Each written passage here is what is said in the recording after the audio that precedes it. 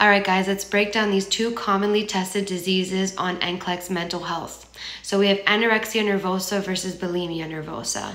In anorexia nervosa, A for anorexia, we have altered perception of our own body weight as well as an abnormal fear of gaining weight. So this is somebody who is very skinny and they still think that they are overweight, and they will hold themselves from eating to maintain that below average body weight. For bulimia nervosa, we're going to remember with two B's, B for bulimia.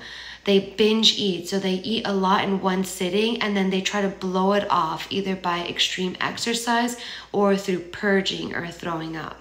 Now, key thing to remember here is that in bulimia nervosa, you're going to have a normal BMI, or in anorexia, you're going to have a below normal.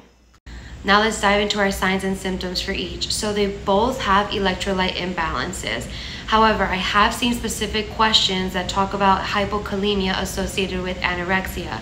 So keep that in mind. They have a below average body weight, so they're going to be hypokalemic, okay? In terms of cardiac, we have our little heart. They're both going to have bradycardia and low blood pressure, which is hypotension. Also with anorexia nervosa, they're going to have cold extremities. They have no fat on them. They are skin and bone, so cold extremities.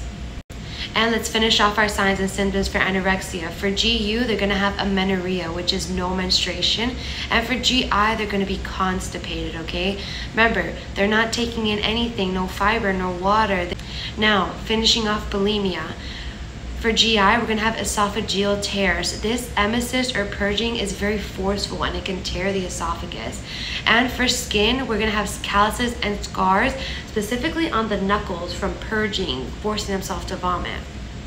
Now let's tackle our nursing interventions. In the middle here, we have interventions that is geared towards both anorexia and bulimia. We're going to monitor three things: electrolytes, we're going to check an EKG to make sure our potassium is not affecting cardiac rhythm. Check vitals for that bradycardia hypotension, and we're going to monitor fluid and food intake.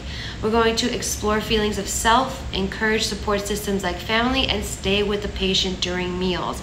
Make sure that they're eating. Now up here we have specific interventions for bulimia, okay? So we're going to monitor exercise. We're not going to stop exercise, but we're going to make sure that they're not doing this extreme exercise to burn calories. And we're also going to monitor them for 30 to 60 minutes after meals to make sure they're not purging. And over here for anorexia nervosa, as a nurse, you're going to make sure they do little to no exercise. They don't have enough to burn.